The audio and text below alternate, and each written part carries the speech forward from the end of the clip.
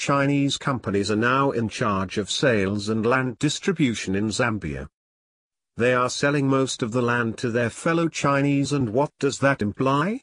It simply implies that in 50 years the Chinese will be the sole owners of land in Zambia and the natives will have to work on the Chinese land as laborers. You now see that Africa is creeping into another phase of colonization and nobody seems to care or talk about it. What a tragedy. We are gradually and happily losing the independence that our forebears gave their lives for. I weep for Africa. I know there are countries in Africa which is facing the same problem of lands being sold out to Chinese or any other foreigners. Please raise your voice and let the entire Africa know about your country's land problems. It might look so ignorant now, but 50 years after will be too late to fight for getting them back.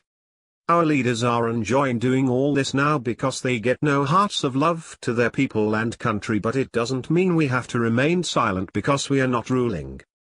Remember, your voice is more powerful than a leader who's leading your country.